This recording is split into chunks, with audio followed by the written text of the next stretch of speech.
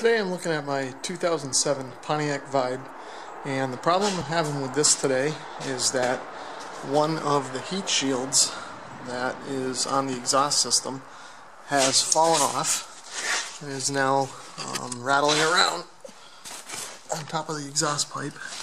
Let's see if I can show it here. I'm not sure if the lighting is all that great, but you should be able to see it here.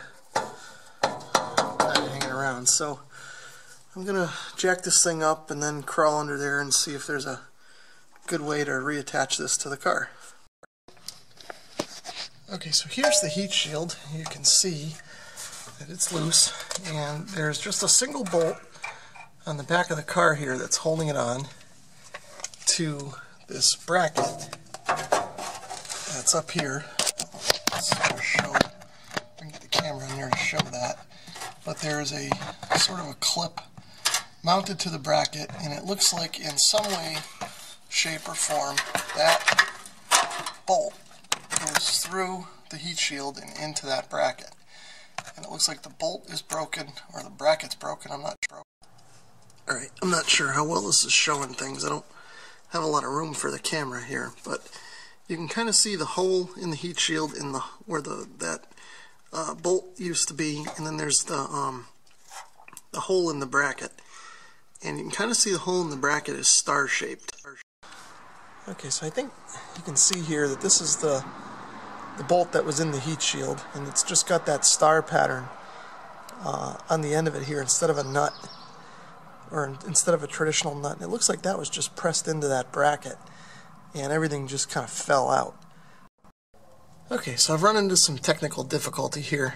Trying to get the heat shield off. I took the front 3 bolts out. Those came out more or less easily. And then in order to get it off of the exhaust pipe here, I realized I had to loosen these bolts here. This one on this side hasn't really given me any trouble. That seems like it came out okay.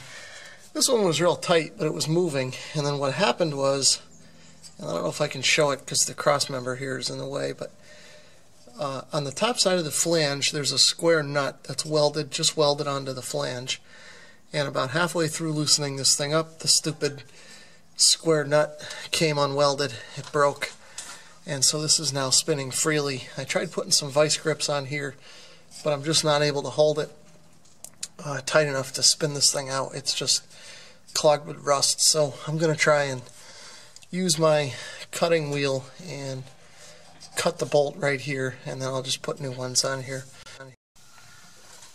Okay, you can see here I've got the heat shield off after grinding that bolt and also removing the 2 nuts on either side of the exhaust pipe where that black bracket was, and then swinging that out of the way. You can see I removed 1 nut all the way, this one over here, and that one I just left on. Swung the bracket out of the way, and I was able to kind of pull this down far enough to get the heat shield out. I ended up coming this way with it.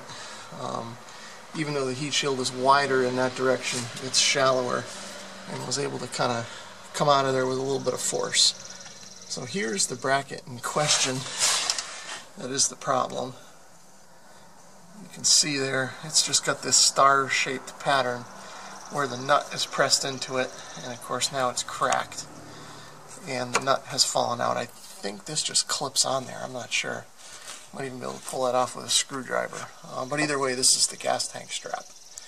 So I'm going to run down now to Advanced Auto and see if they have any kind of replacement. I doubt they will, but it's Saturday night, Saturday evening, and nothing else is open at the moment.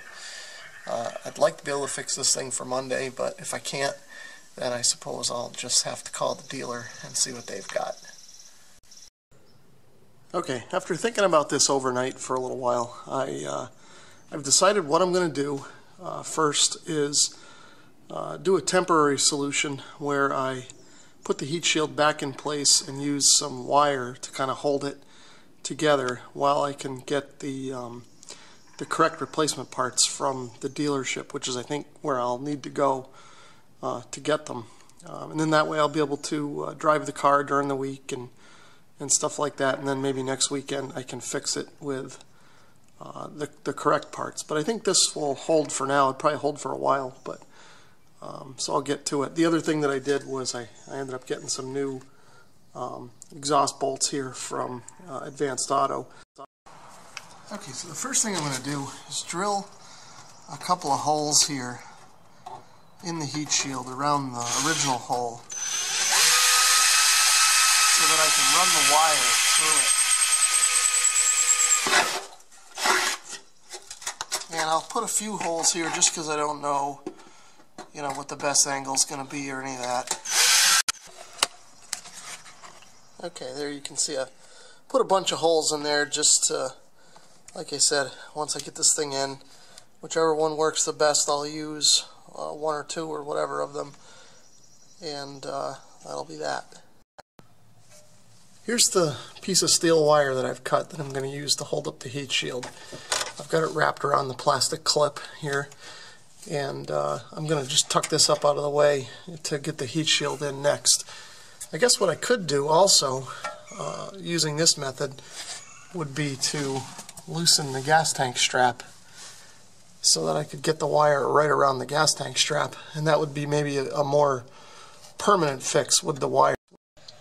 Okay, I've got the heat shield back on. It's bolted on in the front. I put all the bolts back on, and I even put the bolts, or the nuts for the cross member there, back in. And I put a little never seize on those bolts and nuts just to help so that when I take them off again they're not quite as rusty as they were this time. So anyway, back over here you can see I added a second wire just in case around the clip. So I've got two wires now coming through some of these holes I drilled, and now what I'll do is just kind of push this up into place where it feels like it's going to be good, pull the wires down, and then use some pliers and just twist them together like a twist tie and get it as tight as I can for now. And that'll hold it up out of the way, more or less. Okay, so here you can see I've got the wires twisted together and tightened up, and the heat shield is up here and tight. It should be okay. I don't know if it's going to rattle a little bit or not, but at least it won't be hanging down on the exhaust. And that should hold for at least a couple of weeks. Probably would hold for a while, but I think I'll still try and get a normal hanger for this at some point and fix it now while everything is still easy to get to and not too rusted. Anyway, so the next thing to do is to put the exhaust back together, and of course I'll have to use the at least one of the new bolts that I bought, if not both. I'm not sure about this side here. This still has the nut welded on the flange, so I may try and just use the old bolt on this side and use the new one on this side since the welded nut is gone. Okay, so I've got the new bolt and nut on the side where the nut had come off the flange. I got it started just to get things compressed here, and then I did a check and I realized that the new bolts, whoops, the way they're designed is that the threaded shank here, and I've got some never seize on there you can see, is a thinner diameter than the original stock bolt, and I don't know if that's just coincidence because this is a one-size-fits-all type of part, or if it was designed that way, which you can see, if I can get my hand out of the way, that it actually fits up through the original bolt, and there's enough threads there to get the nut over it, so I don't have to use the old bolt on that side, which is what I thought I was going to have to do. Okay, this is the spring from my exhaust bolt, and I wanted to kind of compress it so that I can get the bolt up through the nut there. So I've compressed it in the vise and put some zip ties on it to hold it. Hopefully this will kind of keep it compressed enough for me to get the bolt in there.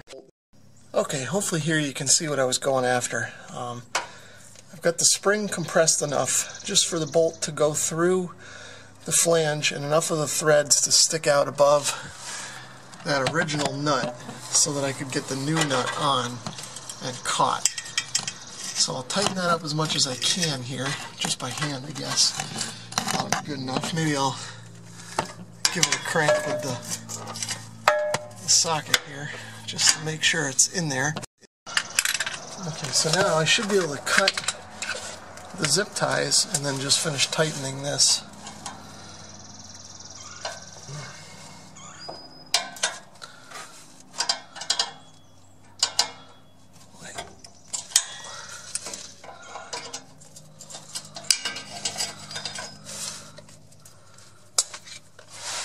It's a little bit fiddly here with trying to hold the camera too, but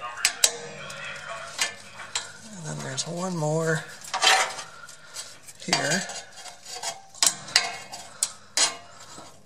Okay, that should release the tension on the spring, and then I should be able to just pull these out of here. It might take two hands, but I'll pull these out of here and I should be good to go. Okay, so there's the bolt all tightened up and in place. Everything feels good and snug, and this is pretty good. So now I guess the last step is to just pull the car down off the jack stand, clean up the tools, and take it for a test. Okay, so that's it for now. I'll get the car on the ground here. I think everything's wrapped up. I'll take it for a quick test ride and make sure everything's solid and doesn't rattle too much, but I think it'll be okay. So thanks for watching. Hopefully this video was helpful in some way. And stay tuned. I'll try and document what I do when I put the factory parts on when I get a hold of them.